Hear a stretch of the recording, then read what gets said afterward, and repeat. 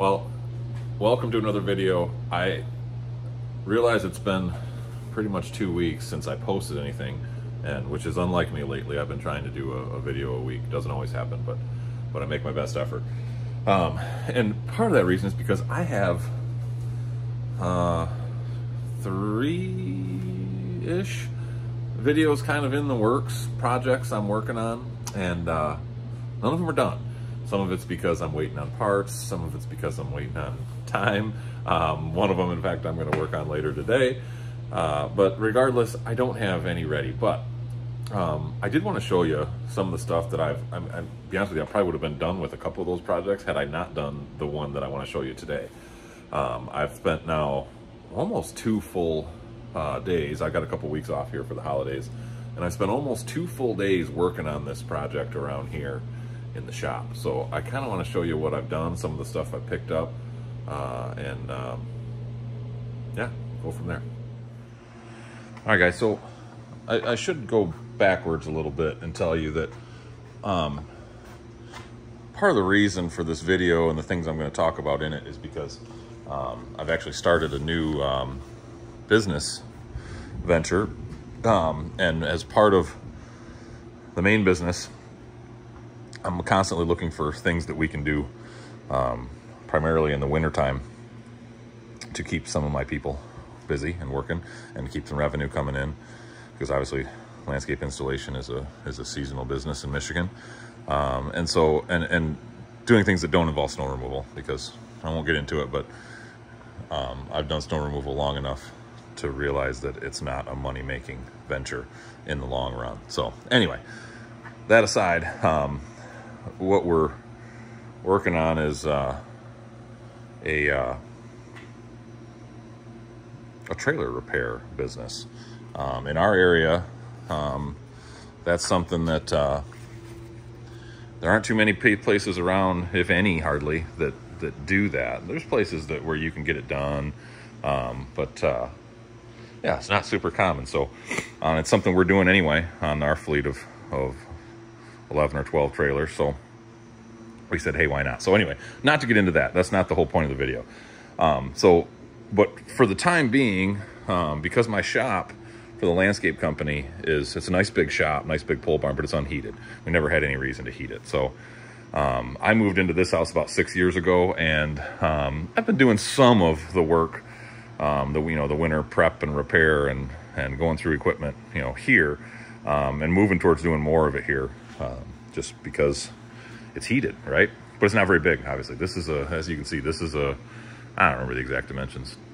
It's either 24 or 26 feet wide by, I think it's 32 feet long, 34 feet long, something like that. 24 by 36 maybe, I don't know. It's somewhere in that neighborhood. So it's not very big. It's great for what I'm doing right now with it.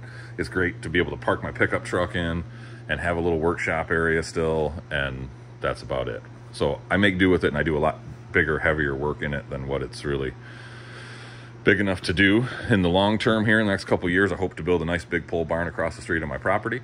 But for the time being, we got to get this shop set up. And with this trailer thing, that's largely going to happen here, because we're going to hopefully take on smaller trailers to begin with, like the ones we own for the landscape company, that can fit into here so we can do work in a nice heated environment during the winter. So with that in mind, the last few weeks I've been kind of accruing some things and setting some things up to try to make this shop be more usable for those purposes. So I've caught the auction bug, and so the first thing I'll show you is this. Now, I haven't touched this thing, haven't cleaned it up, haven't even really entirely used it, but picked this up at an auction for I don't remember, 205, 210, 215 bucks, right around 200 bucks. I had a wheel lift back in the day that my dad had, and I don't know why I got rid of it. I got rid of it when I got rid of my first medium-duty truck back 25 years ago. But at any rate, I mean, these go for $1,500 to $2,000 new. I was checking them out. So Norco is a good commercial brand. It works, the jack works, and it's the tilt and lift style. So once you jack up, you can, I'm not going to do it here, but you can, it'll tilt like that. once it's up a little bit, so that you can do bearing work with it, you know, with the hub and wheel tire assembly still on the dolly. So that one's not so much for, you know, for light duty trailer use. This is more for when we get into semis, and quite frankly, more for my personal projects that you guys have all seen, and probably what got you watching my channel on YouTube. So, but regardless, we got it anyway. Then I picked up just some, these are just fairly inexpensive, to be honest with you, jack stands, but I'm always struggling. You know, I grew up with my dad working on smaller stuff, and all my projects back in the old days, long before YouTube, were generally smaller stuff, cars, automotive, basic automotive. So jack stands like this worked out great. You can see why there's no match for this one, and why that one's bent is because we were trying to hold up a medium duty truck, admittedly in some muddy conditions, so it was putting stress on them. But you know, those are just not built for what I'm working on nowadays. So so I picked these up, some 10-ton jack stands, and that'll actually come in handy for even the light duty trailer repair stuff, because a lot of times with trailers what you run into is you need the height. So I play with cribbing all the time. These will prevent me from having to use cribbing quite so much. So cribbing still has its place, just nice not to have to lug those around all the time. Also picked up just a simple little air over hydraulic 20-ton jack. Again, not so much for the trailers. I'm sure it'll get used for that, but more so for my stuff working on big trucks. So tool wise, you know, you guys might remember I upgraded air compressors earlier this summer. My parents moved up, basically off grid, up to the Upper Peninsula. This was my dad's compressor that he had had forever. I helped them install it at their house back when I still lived there when I was a teenager. You know, in an off-grid situation, he has no use for a 220 volt, you know, mildly industrial air compressor. So it's still on the small side, but it's a lot better than the, you know, the horizontal tank, old 40-year-old Craftsman I was using. But it, I just had it plumbed. Initially, I wired it to my switch, and I had it plumbed to some chucks here. Well, in the process of painting the L9000 and doing a bunch of other work, I realized that I had a major moisture problem, and I had kind of a hose coming down for my outside reel, and I was constantly hooking up hoses to chucks, and it's just not ideal. So what I've done, as you can see, is we plumbed everything to a valve, which you always need. I didn't have it before. Actually used some nice 1/2-inch nylon truck airline, and then I picked up, now this is just an Amazon piece, it's nothing amazing, couple $100 for this, but you know, a mildly effective moisture removal tool. So this will, we've got initially a pressure regulator. I've got it valved off right now, so it's down to 0, but we've got a regulator with a basic sediment trap, water trap.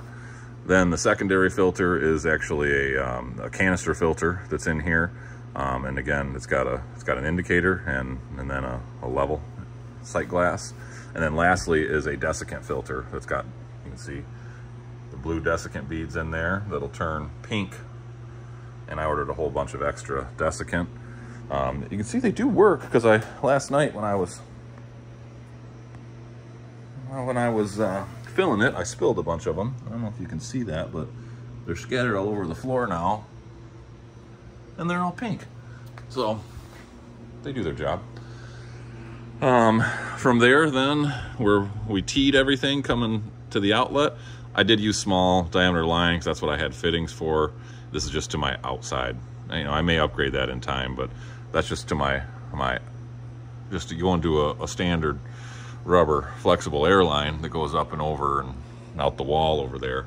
But same thing is, you know, valve that so I can control that. I don't use that reel all that much, but this way I don't have to hook up a chuck when I do. And then lastly, the main line for in here is plumbed to a nice auto retract reel. And I put it on a swivel, which is really handy. So I can go, you know, anywhere I want to now. Before, that reel was a manual reel and it was down low, which took up valuable floor space. And it was always in the way and always getting caught on stuff. And it was just a cheap, probably a Harbor Freight reel that was 20 years old, and it was leaking bad. And and it's basically destined for the scrap pile. So this is now a nice setup. So for painting, sandblasting, you name it, I've actually got good moisture control now. Is it the best moisture control I can get? No, I can spend a whole lot more money, closer to $1,000 and get some really good moisture control, but this is going to do, I think, for the majority of what I do. So that's the one major increase. And you can see I already took up the extra floor space with my generator, because that no longer fits in the garage with the kids' toys and the wife's truck. So we've got, you know, nice compressed air setup, even though of course I've moved largely to battery operated stuff. You can see the fleet of Ryobi and Milwaukee stuff, but still, we still use air for certain purposes. So the other big change in here is over on the other side of my pickup, and that is that a lot of you might remember that right here, prior to 2 days ago, there was you can still see the spot on the floor where it sat for so long, and all my painting overspray that's in its place. But right here there was a forced air, basically a home furnace, a 70,000 BTU. It was old. I think it was an 88 model, so wasn't super efficient. It was getting tired, and it was here, and they had built ductwork that went up and over, and it actually came out up there. You can see where the hangers came out of the ceiling around my insulation that I put up later. But the reason it was set up that way is because when I bought this place, this 9 foot high by 10 foot wide overhead door wasn't here. There was, you can see here where I cut out and added this post, and then I added that header up there so that I could install this door. Prior, that was still the edge of the door, but this was a 7 foot high by 8 foot wide door. Just enough basically to get a car into. They didn't use it. The previous owners who built this house didn't use it for a car though. What they had was, going down the center of this barn, they had a partition wall. It was electrified, outlets on both sides, and that ductwork came out and split and had an outlet to each side. You had his side, which was, he was a amateur carpenter. I say amateur because based on the woodwork in my house, definitely amateur territory. And she was into crafting and stuff like that, stitch work, whatever. So she had some tables and benches set up over here. So they could still run a single thermostat, but they could heat both sides and have their own little individual areas. So as soon as we moved in, I took that wall out. They had a sub panel and weird electrical stuff going on, converted the whole barn to a single panel. Rerouted the 220. He had the 220 on his side for some of his carpentry equipment. I wanted it over here. So rewired the whole thing, but kept that ductwork just because it was there and there's no reason to change it really. Well, what I found in the long run is that filtered forced air furnaces are not ideal for doing things like fabrication, grinding, welding, and specifically painting. I was going through a filter. If I was working out here all day, there was days where, especially if I was doing a lot of fabrication or painting, I would go through multiple filters in a day, let alone beyond that. So I was buying filters by the case and they weren't lasting very long. So I finally made the move and went to one of these. Now this is just I'll call it a cheapie. Still a few $100s, but this is one of those Mr. Heater Big Maxes. It's an 80,000 BTU unit, so it's 10,000 more BTU than the old one. I already obviously had the circuit running up here for it, and I already had, I had a propane line, so I replumbed everything in black pipe, and I did everything to code and extended my propane basically. And obviously it was as simple as, location wise, I spotted this so that I could use the same wire and thermostat control wire that I had. The only thing that's a little wonky is the chimney. I easily could go through the back wall. I still might, but I don't like cutting holes in my barn for one thing, but second thing, I already had a chimney here, and so I used it. So we elbowed around and we're still venting out through the roof like it was. So, but regardless, I also wanted a new outlet because that was really wonky, and there was actually a highly illegal and highly dangerous splice that was hidden behind the furnace that I found when I pulled it out. So while there was previously an outlet on each side, we went to a single 4-gang on that 20 amp circuit right there. Yeah, rough. If you don't know anything about electrical, don't do it. There's a right way and there's a wrong way, like everything, right? But you can see, furnace is up there. It kicks out heat like crazy. Much better cycle times, much better heat output, and it's quieter to boot. Let alone did I gain all of this space that I didn't have before. So what did I do with all that space? Well, I promptly built some shop benches. I knew I had some stuff that I wanted to store underneath, you know, shop vac, my little baby air compressor for airing up high pressure tires on a mobile basis, and my pressure washer, and I wanted that stuff out of the way, but I wanted some bench space over top. I kept it at 24 inches wide, so when I back one of my trucks in, I don't lose any space. It doesn't infringe on that at all. But I've got some nice, more extra bench space. None of this is bolted down yet, but I do have a piece of steel laying around that I'm going to bolt down eventually, and then add a second vise as well. And still kept some space here for storage of some taller stuff. So that really is a huge benefit for the shop. Also redid some lighting, repurposed some stuff for my side lighting for when I'm working on things. Added a couple nice 20,000 lumen units. Same over here, added some additional lighting so I'm a lot brighter where I get to my nut and bolt and miscellaneous storage. And, you know, just added a lot of functionality to the shop. So that's why I've not been around. These are the kind of things I've been doing, and just to make everything a little more usable. And we'll get to some other videos here soon, guys, where we actually do some real actual work on things. So appreciate you watching. And I know it's not super exciting, but you know, I've spent a lot of time working with on these projects with, I don't want to say substandard equipment, but equipment that I've inherited or just made do with over the years, and I'm slowly trying to upgrade those to the point where it makes my life a little easier.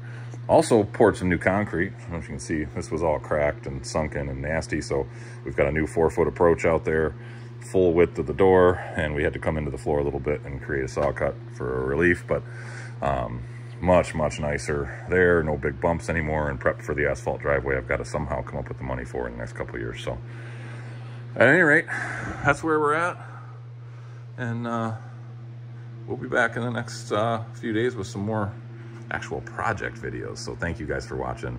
I hope you have a wonderful new year. I hope you had a wonderful Christmas with your families. Hopefully everybody gets a little bit of downtime, and y'all take care.